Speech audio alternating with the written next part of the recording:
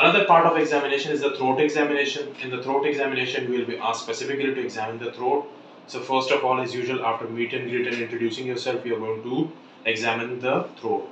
First of all, always you're going to ask the patient to look a little bit up. You're going to examine the throat. You're going to look for any scar mark. You're going to look for any swelling. You're going to look for any tracheal deviation, whatever you can see. Then you're going to ask, although you're not allowed to ask the patient to ask any questions in the short case, but in this specific case we can ask two questions. Either you can ask the patient or give commands to patient, but you can give commands over here, like you can ask the patient to swallow. And you're going to look for any swelling that is moving or not. Zuban bahar nikale. Zuban bahar nikale. Bahar nikale, puri zuban. You're going to look whether if there is any swelling which moves with the trunk protrusion or not. The most important aspect in throat examination is that whenever you're going to meet and greet the patient, you're always and always going to assess the sound of the patient, whether there is any hoarseness or not. It will give you an idea whether there is a disease in the larynx or not. After inspection, you proceed with laryngeal palpation. Now there are two different types of palpation which you have to remember. First, you're simply going to look whether the trachea is midline or not. Simply you're going to start over here. You're going to put your fingers, both fingers on the side and the middle finger in the mid, and simply palpate whether the trachea is lying in the mid or not. After that, then we have to proceed with another examination, which is the most important part of examination, is that you will have to do a procedure that is called as laryngeal handshake. You have to simply take the larynx and rub it against the vertebra.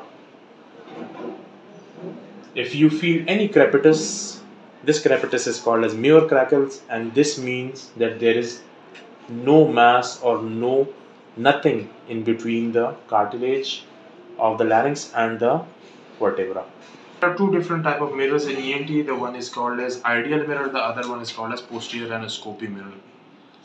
There is always a bend present in the posterior laryngoscopy mirror, but there is no bend and it's straight in ideal mirror. Mirror we use the bend mirror, in ideal we use the straight mirror. In ideal mirror you have to explain the procedure to the patient. There is a difference between the posterior laryngoscopy mirror and the ideal mirror.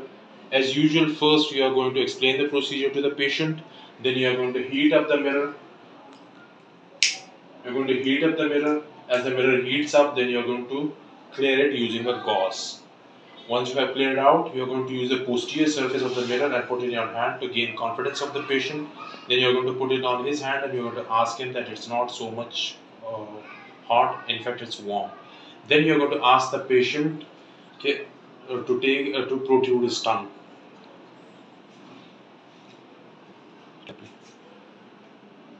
Always grasp the patient's tongue in these two fingers, like this,